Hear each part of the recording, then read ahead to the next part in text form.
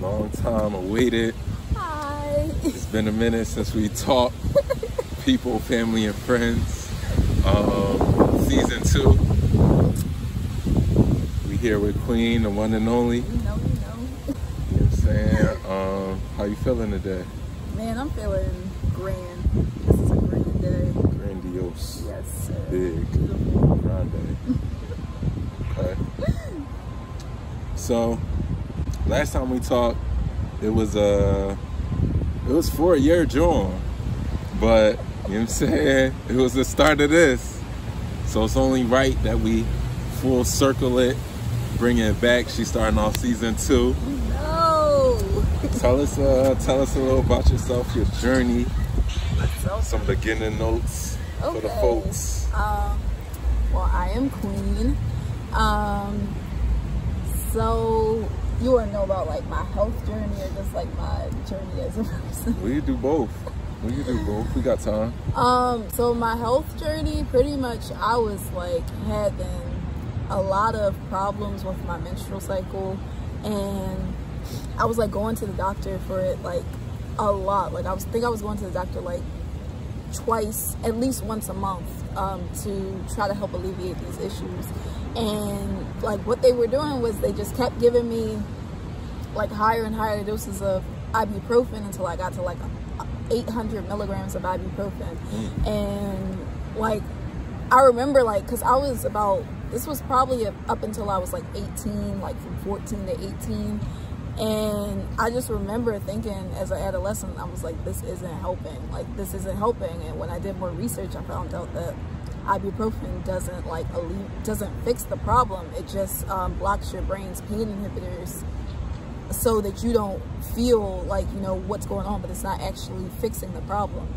So, and that's kind of just like every time I would call them, because like I was in pain and shit, they would just be like, oh yeah, just take more ibuprofen, just take more ibuprofen. I'm like, this is not helping the problem. Like it was just a band-aid.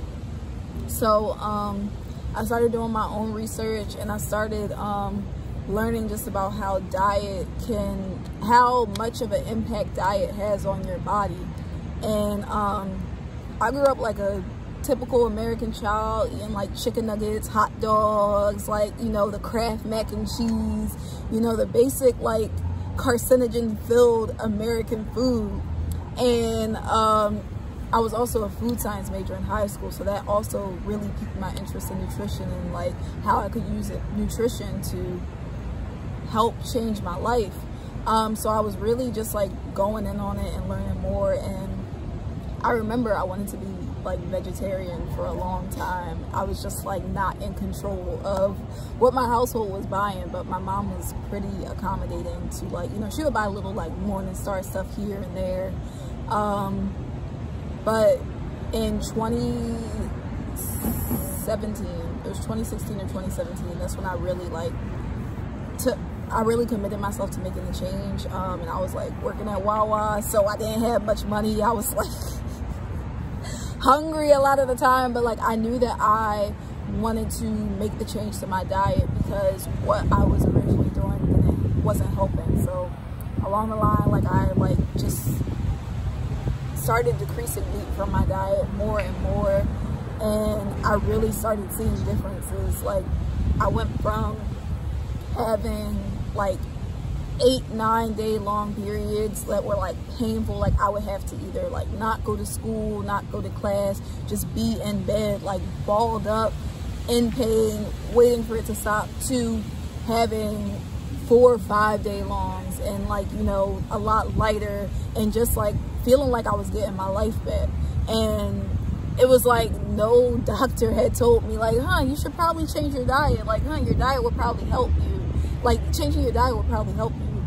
But so me doing that research on my own and like figuring out how to take my health into my own hands has really changed my life substantially, you know. So that's health, and just with life and stuff. Hold on, before we get to life, like what kind of steps or advice would you give somebody that's going through like painful periods, like painful menstrual cycles? Yeah. Just know that like it doesn't have to be like that. Like, you can really like take power over it. Also too, the Sacred Woman book by Queen Afua helped me quite a bit. And that's a book, like, you don't even have to like sit and read it page to page. Like, if you just go to the index, they're most likely what you're experiencing will be in that book. Like, you could literally just go to the index and go find whatever you're looking for in the book. I would say, like, it doesn't have to be like that. You just have to commit yourself to you have to commit yourself to yourself and commit yourself to your body and listen to what your body is trying to tell you. Like, for example, like with me, like, I remember, like, I ate like a Five Guys burger, and that joint was crazy. I had like, it was like a double bacon, double patty burger. Like, that joint was like, and it tasted amazing. But I remember the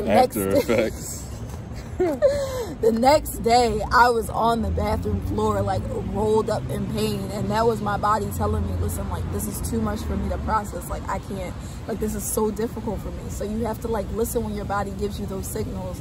And even if it's not like pain, like, you know, if you're just like not going to the bathroom, if you're experiencing like, you know, just bloating, like just being uncomfortable, like stuff like that, that is your body trying to communicate with you and trying to tell you, like, listen, something's not working here. So it's up to you to figure it out. And it doesn't necessarily have to be just completely cutting everything out and becoming a raw vegan and living your life like that. Like, no, it doesn't necessarily have to be like that, because everything works different for everybody.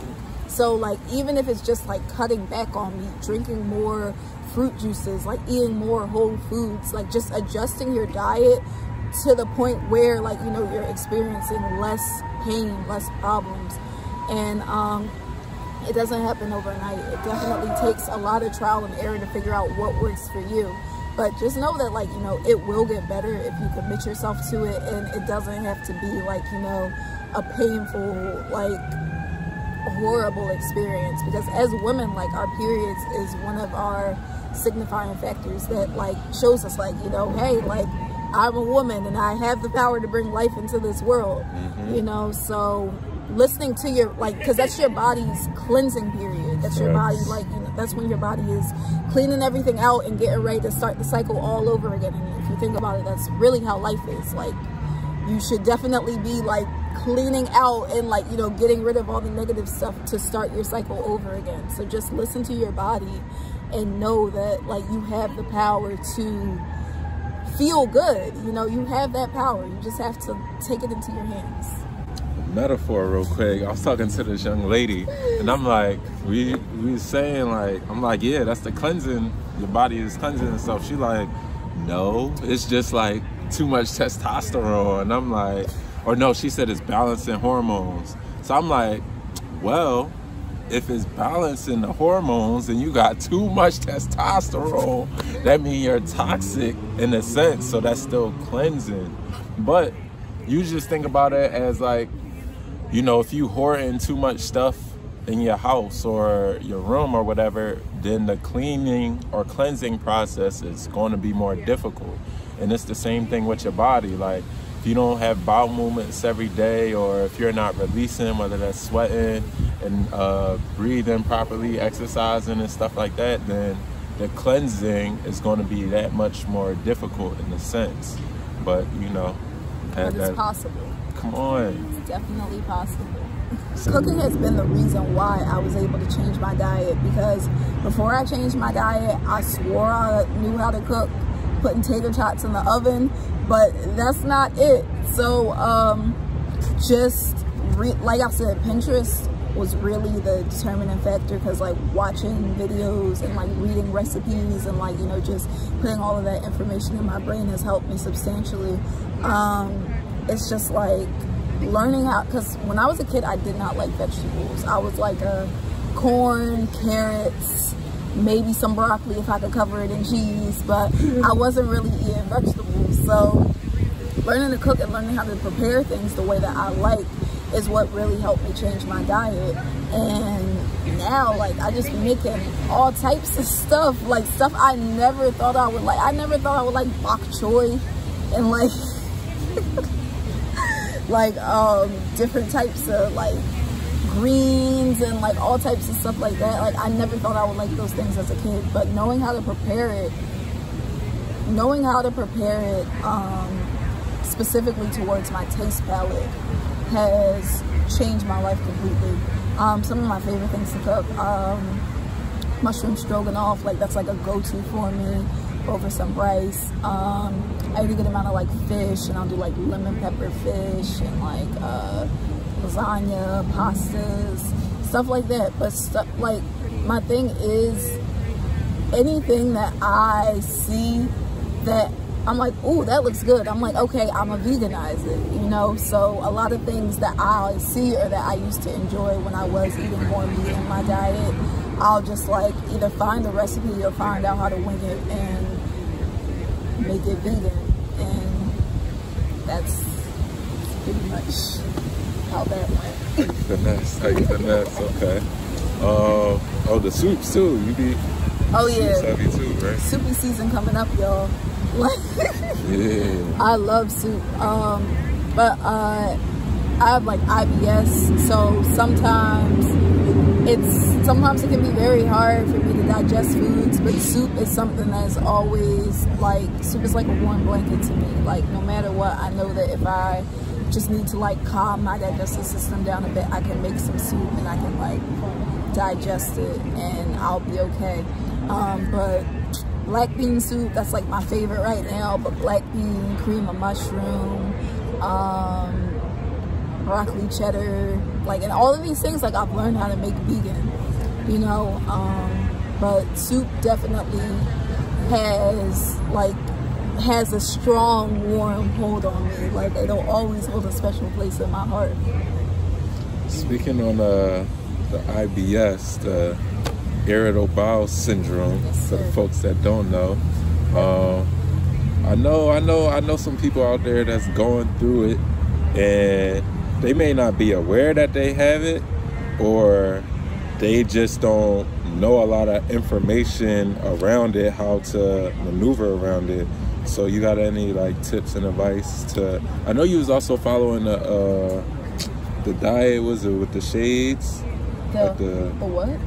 It was like certain shades of foods that you couldn't consume and stuff like that. Yeah. So I got diagnosed with IBS when I was probably like 14, and my mom has it, so it's definitely a hereditary thing. My mom has it, and my sister, she doesn't have it as bad, but she also struggles with it from time to time. So it's something called the low FODMAP diet, and that's, I cannot tell you exactly what every letter stands for, but if you look it up, Google can. And pretty much it's certain foods that can irritate your digestive system. So pretty much it's 2 different types of IBS, well 3 really. It's IBS-C dominant, IBS-D dominant, and IBS combined. So IBS-C dominant is constipation, IBS-D dominant is diarrhea, and combined is when you suffer from both. I am IBS-C dominant, so if I eat something that throws off my digestive system, I'm just like, I didn't think I would be on here talking about my bowels. Look, transparency at its finest. Not gonna get this nowhere else. But pretty much, there's certain foods that can irritate your IBS. So with the C dominant form, it's pretty much my body isn't absorbing the water from the food that I eat correctly, and because of that, my body has a hard time passing food through. So certain things that I know will irritate it is like wheat or gluten products, rice. Like if I eat like white rice specifically, white rice will like completely like end me. But those are some of the main things. What they suggest with like the low FODMAP diet is that you look it up, and that you just clean your system out and don't have any of the foods on the FODMAP list, and you slowly introduce them and record how your body reacts. And if your body reacts negatively, you know that's a food that you have sensitivity to, and if your body is okay, then you know that's a food that you don't have sensitivity to. It's definitely a process, and it's like, I mean, some people are extremely strict with it. I personally, like, you know, I know that there's certain stuff that I like. I know that if I eat rice, then I might have to follow up and make some like black bean soup or something that'll kind of help clean out my system. But beans, dragon fruit, prune juice. I can't believe I'm talking to you. Helping people, helping lots of people. I'm trying to think what else. That, like, if you look it up, like, there's like a long list of foods that'll help and foods that will hurt IBS. But first is like acknowledging that you have it. If like a lot of time when you eat, if you're not like eliminating, like if you're not eliminating for how many meals you're eating in a day, and if you're just like having trouble eliminating period, like if you go multiple days without going, then that's a key sign. If like, you know, a lot of things that you eat can cause like your bowels to get loose, and can cause like, you know, just frequent going, that could be a sign as well.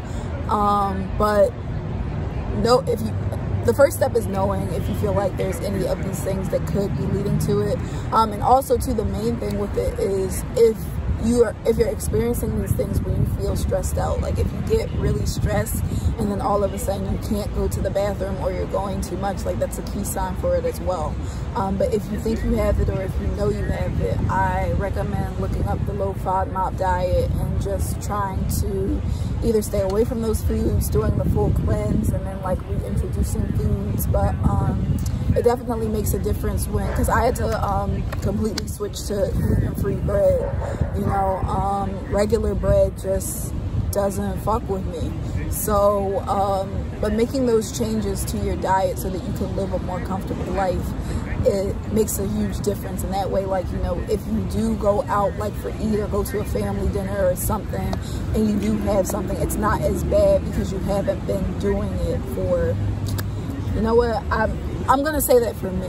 I'm gonna say that specifically for me. Everybody's different, but I know for me, with having more consciousness over my diet, if I do eat something with wheat or something with flour, it's not as bad because I'm doing more to aid the process of elimination for my body.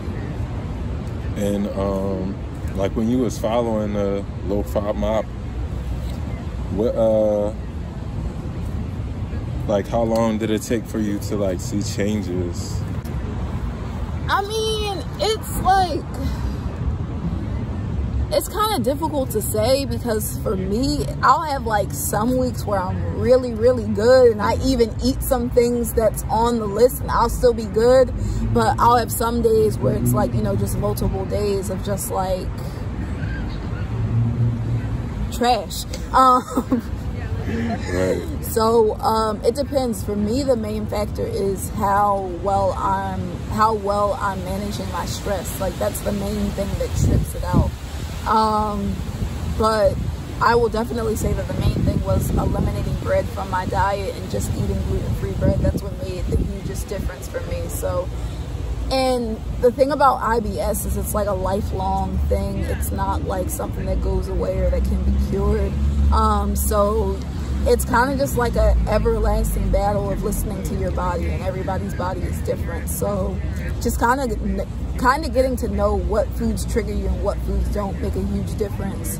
But just also knowing what foods really help, like, you know, like what foods, like whenever you're in a bind, like will help get things moving. That's substantially important as well, but it varies for everybody. If anybody know me, you know I got that thing on deck. That thing. I keep that thing on deck, that hydration. That hydration. The waves. Mm-hmm. They say get water, I say get watermelon. Melon. Come on. So, she knew about the watermelon. I did. But she was just like, recently, what you say? He was like... Thank you for your advocacy to watermelon supremacy. Come on. Watermelon worldwide takeover. Listen, because we had my friend's juicer in our house for a minute, and I like watermelon, but I'm like a really texture sensitive person, so eating a watermelon and having to like the seeds and shit, like I'm not crazy about that. So putting that joint through the juicer, putting it through the juicer, what? That changed my whole life. Like, oh my gosh, it's so good, so fresh. Just like, it makes your body feel like your cells in there, dancing. like, yeah, they happy Having in a there, party. you know? Look, next to is watermelon, coconut. They the top two for me. Hydration. It don't get much better than that. Hydration is important. That's another thing for IBS. If you are not hydrated, you playing yourself.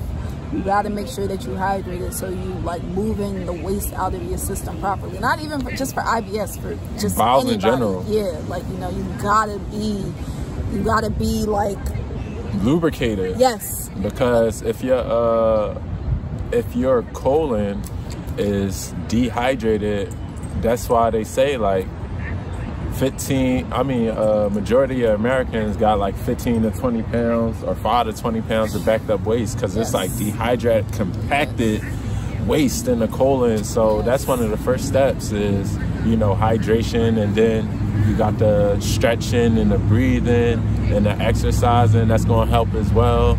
Then you got the fasting, and you got to just eating foods that's not going to that your body knows what to do with it.